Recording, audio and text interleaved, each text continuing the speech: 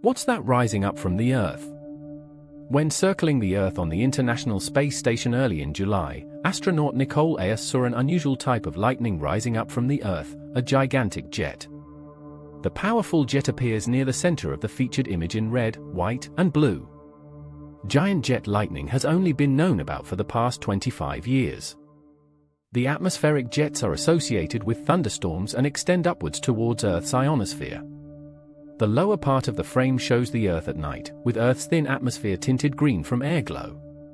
City lights are visible, sometimes resolved, but usually creating diffuse white glows in intervening clouds.